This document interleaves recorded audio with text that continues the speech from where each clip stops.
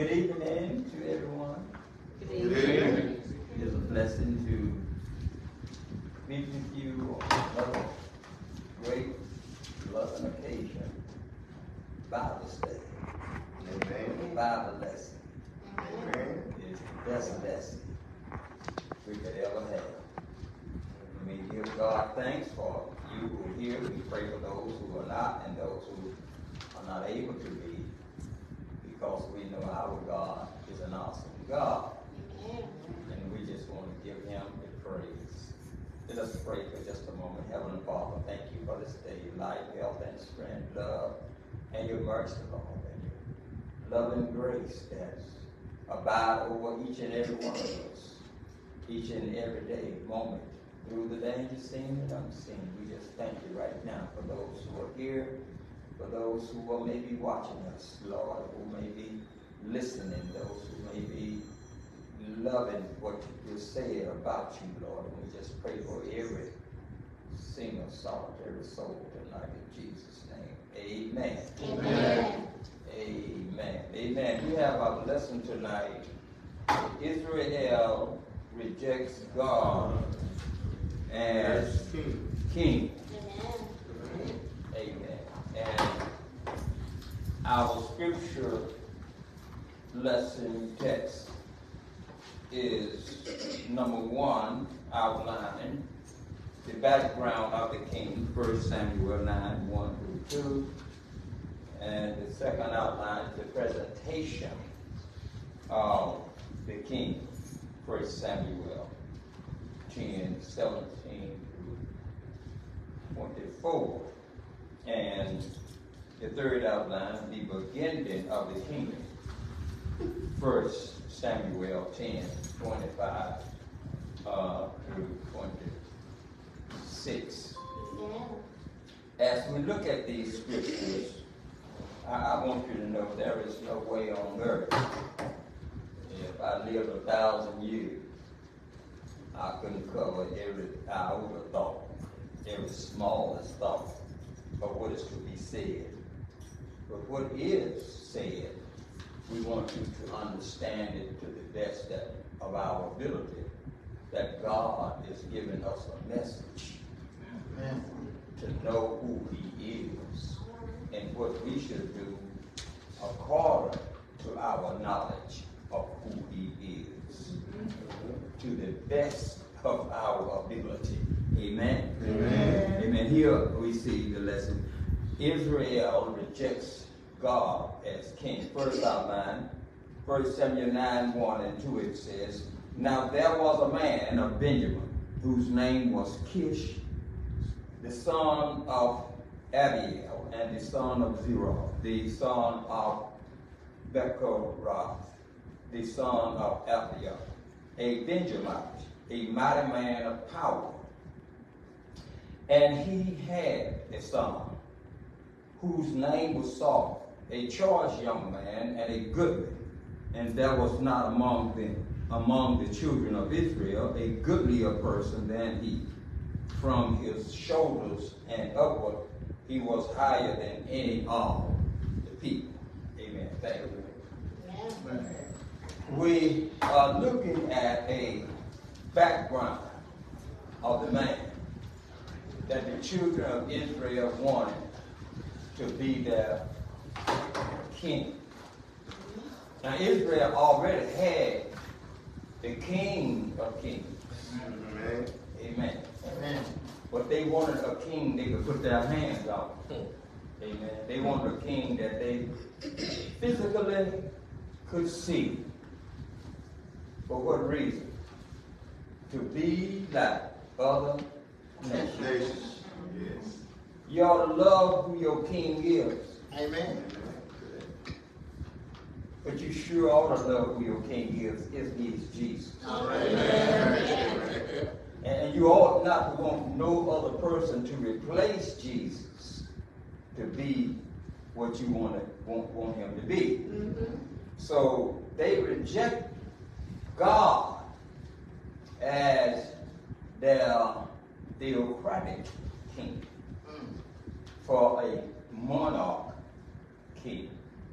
In other words, They wanted a king that they could see and feel and know that we're going to war, and this king gonna make everything all right. My God. If you got God as your king, you don't think everything can be made all right? God can make things right that's wrong in your sight. Yes. God can make things right, not in a war, but in a still small minute. You know the scripture we read, be still and know that I am God. But we see here God choosing Israel, a king from the smallest tribe of Israel, Benjamin. Benjamin, who was Jacob's youngest son of the 12 tribes. He could have chosen him from any other tribe, but this tribe was one of the most powerful tribes. So we see they had a young man named Kish, who had a son named Saul. And if you look at the scripture, you'll say he was a choice young man. He looked good. He was tall and handsome, broad shoulders. He had the king look. You know, it's like looking at an athlete. If he runs, he should look like a runner. If he plays football, he should look like a football player. You know, if he's a boxer, he should look like a boxer. Well, look like can get you messed up. Amen. Sometimes what look like might not be what it look like. Amen. Amen. So we have to be real careful, but at the same time, the background of Saul, he had an outstanding background because he came from an outstanding family. And this is the reason why many parents today tries to be as an outstanding, outgoing, sensible, and train their children to be the best that they possibly can be.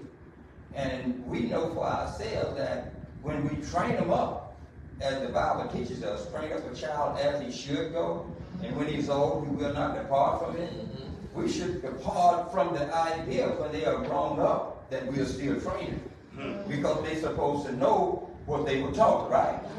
But at the same time, he had a great background, and anytime you choose a leader, you ought not to be afraid to check out his background or her background, to find out where this person come from, what is this person doing, what are the credentials of this person. We need to always check out who we are going to have over us, to lead us. It's a good thing that we have presidents, mayors, judges. We have all kind of people in this world today we have to vote on. Well, we have to do background checks, right? Believe me, friends, you're never going to find that perfect leader. But everyone is going to make you think they're the most perfect and the best that could ever live. If that was so, the first one that became your leader told you what he or she could do as the best. So we shouldn't have to be looking for another leader unless that leader died, right? But that's not so. That's why we should put God first and lead God first. Amen. Lead God first. And so look at how they describe this man. Goodly person. His shoulder was upward. He was taller. You know, maybe standing. You know, all my little teachers maybe 7 almost, maybe 8 feet tall, maybe in between 7 and 8 feet tall. You know, height sometimes make us see a person different than what we would see a person if a person is short. But sometimes short can be more powerful than. Amen. Amen. I've seen some big trees fall. Amen. Amen. I heard somebody say that the bigger you are, the harder you are. You know, so we need to really be careful about looking at the situations and rejecting God for a monarch king. I'm not saying we shouldn't have a president. We need a president. We need a leader of this nation. But we should put all of our faith and trust in God when you make a decision of searching. Don't reject God. You know, you can reject God's leadership. Yes. And the thought come to mind is, are you rejecting God at the same time? But they didn't think so. But we are. When we do reject God's leadership, we are rejecting God. When God tells us to love our enemies, when God tells us to love those who despitefully use us, when God tells us to obey Him, have no other gods before Him, we need to really do that. And we need to do it from our hearts and not worry about what somebody else thinks, because I'm serving God. I'm not serving man. God is the one who touched me this morning. Amen. And woke me up this morning. My neighbor didn't come by and knock on my door and I got up. I got up because I opened my eyes when the Lord left me. And I'm going to give Him praise for that for the rest of my life. But you see, we need leaders who are going to tell us the truth, right? But Samuel told Israel, your freedom going to be taken. Amen. Politically, you're not going to really go where you think you're going. Amen. And there are times when you're going to be oppressed and depressed. You're going to be robbed of every good thing that you thought that you could ever have. Amen. Amen. But yet at the same time, they said, but we want a king like other nations are. Stay where God has you. If God has you in a position that you feel like you don't need to be in prayer about it, ask God to give you some direction in life so that you can know that you are where God wants you to be. Amen. So our second outline is the presentation of the king. We see in 1 Samuel 10, 17 through 24, we see Samuel called the people together unto the Lord of Mizpah, and said unto the children of Israel, thus saith the Lord God of Israel, I brought you up, Israel, out of Egypt, and delivered you out of the hand of the Egyptians, and out of the hand of all kingdoms, and them that oppress you. And ye have this day rejected your God, who Himself saved you from out of all your adversities and your tribulations, and ye have said unto Him, nay, but set us a king over us. Now therefore present yourselves before the Lord by your tribes and by your thousands. He wanted these Israelites to understand what God had done for them. He wanted them to understand God took it. God crossed, you crossed the Red Sea. The Egyptians were behind you to kill you. And He opened up the sea and you walked through on dry land. Somebody's grounded right now in what they think they ought to be when they can be walking on dry land. When they can be living a life of joy. Friend, if you have Jesus in your heart the way you're supposed to, your highway is not just going to be smooth. You're going to have some rough places in it. But when you get to the rough places, all you got to say is Jesus. Amen. Amen. And you'll forget about those rough places. You'll just about put them out of your mind because you are following the footsteps of Jesus to carry you over the rough places. Yeah, we can say so much about that, but let's keep going. You don't want to be oppressed when you can be very impressed with what God is doing for you. Amen? Amen. Amen. Sometimes we put frowns in our faces when we ought to be smiling. Amen. And understanding who gave us and who took care of us. And when Samuel calls all the tribes of Israel to come near, the tribe of Benjamin was taken. The smallest tribe of Israel. Why didn't get the largest tribe? Because it's God's choice. You know, we need to let God's choice be God's choice. But you have to live a spiritual life. You have to know God. How can I know God? Reverend, through His Word. Amen. Amen. Read His Word. You get closer to Him. When you're looking in your Bible, visualize yourself looking in the face of God. Amen. Amen. I have more time now with Good Morning with Jesus. Amen. Because I'm retired from public work and I can sit and have my tea and me and Jesus can have a ball. We can have the best ball that could ever have been rolled. Amen. And I want you to know that it's a blessing to know who Jesus is.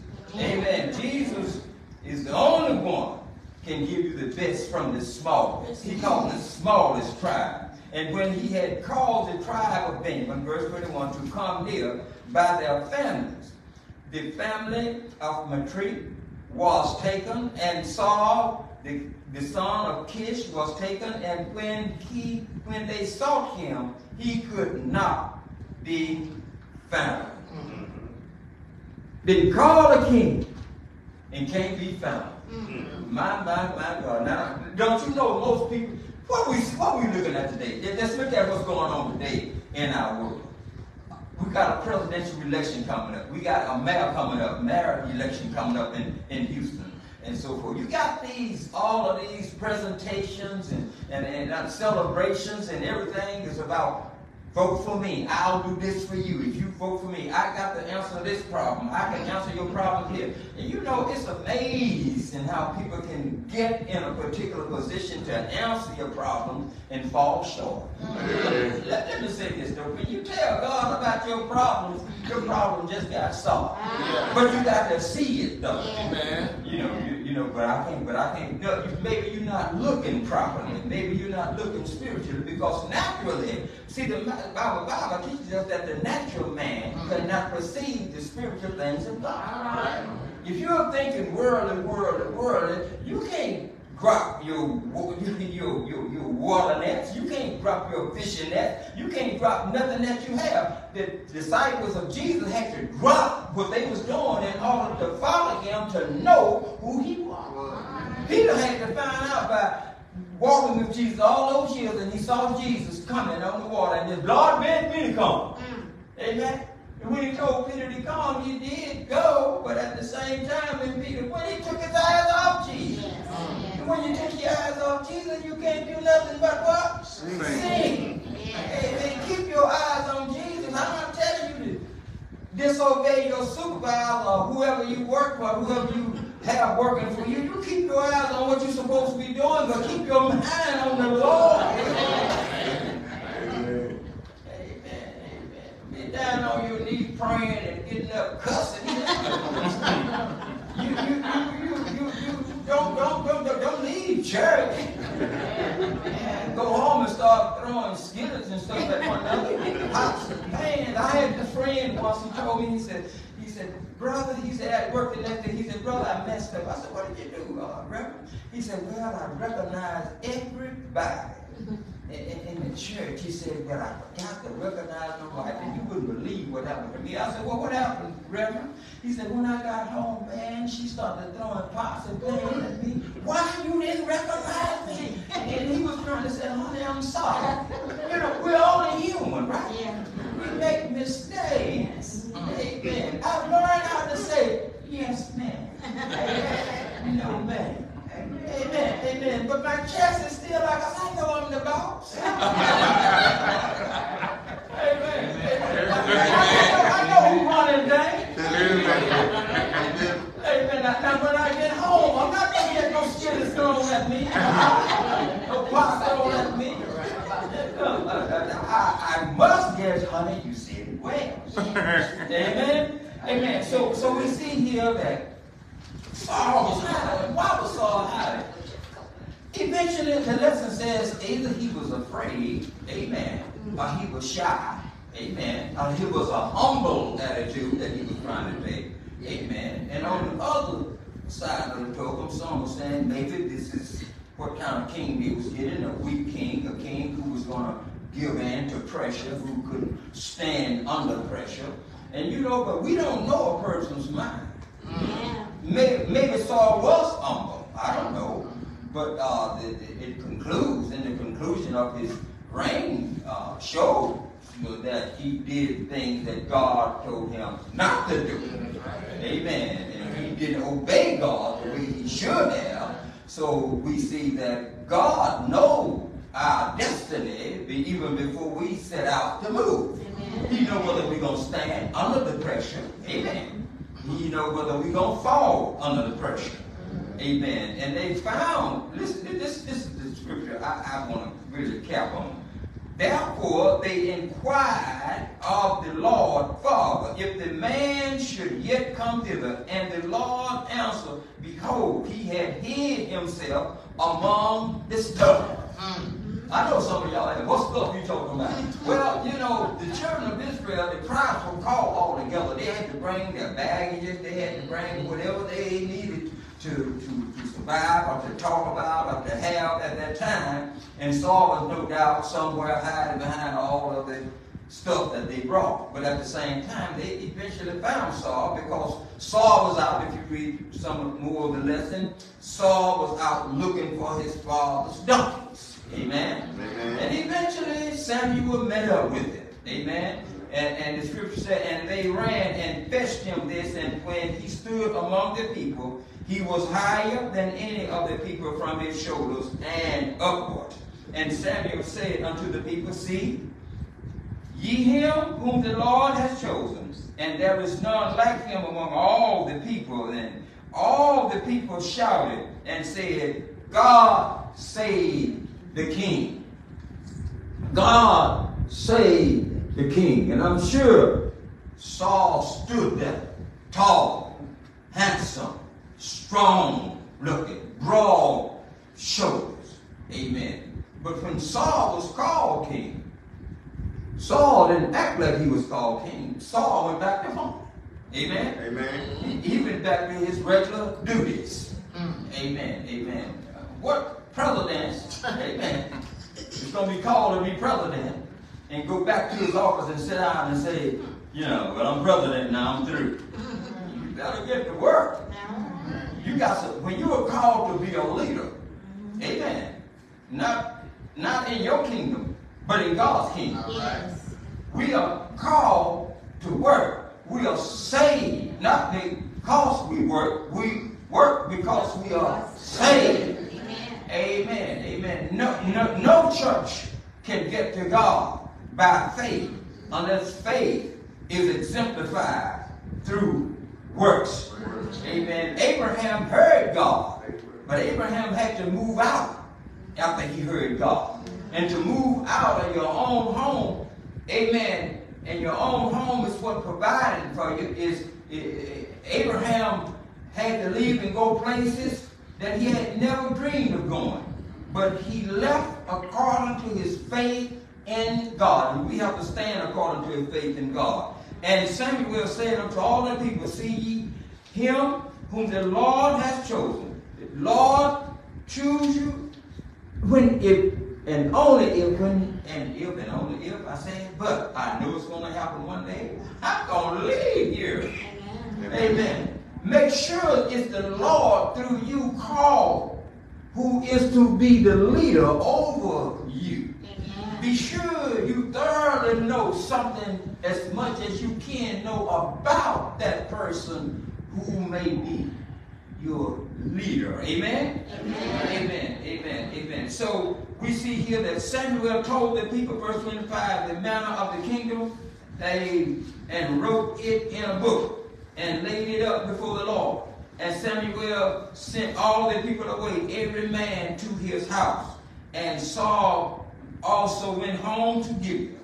And there went with him a band of men whose hearts God had touched. That last phrase is what got me. Amen. Amen. God must touch the hearts. Who is going to lead his people. And believe me, you will know if God have touched that person's heart. Amen. From what? From his her actions. From how they love God. You see, there is no greater love than God. Amen. God loved us before we was formed in our mother's womb. Yes. And so we see here that this young man went about his own business, took men who was touched by God. No army, no military strategy was developed. There were just men who went with God. And I love the idea of what Samuel did. He wrote down, he stripped everything about what Israel was supposed to do. We call them today laws and bylaws, amen, in the church. How we should carry ourselves in the body of Christ as a physical body in church as well as a spiritual body in church. Christians just don't act like they are not Christians.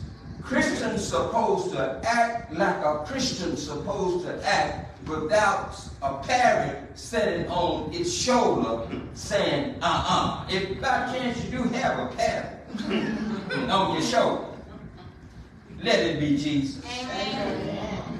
Amen. Amen. When you get up in the morning, say good morning to Jesus. Amen. And I know you're there. Yes. Whatever.